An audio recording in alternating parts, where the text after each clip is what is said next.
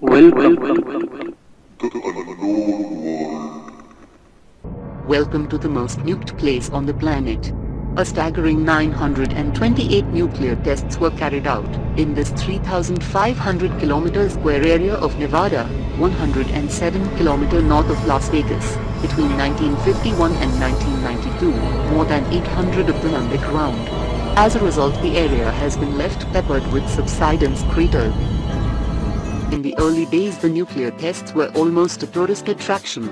Mobsters attempting to build a gambling business in Las Vegas offered viewings of nuclear explosions as an added lure to visitors. Thousands of films and pictures were taken and distributed around the world. Movie productions were made amidst the dust blowing from nuclear detonations.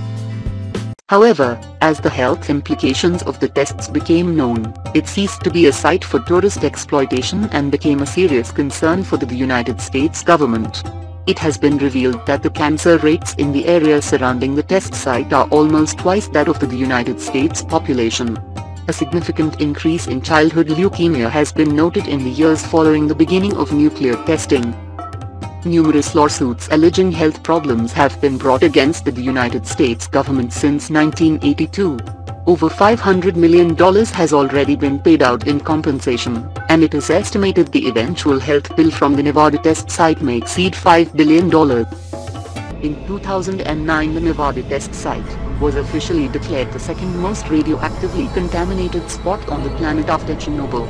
It is believed that radiation levels in some areas of the site actually exceed those present in Hiroshima and Nagasaki, immediately after the atom bombs were dropped in 1945.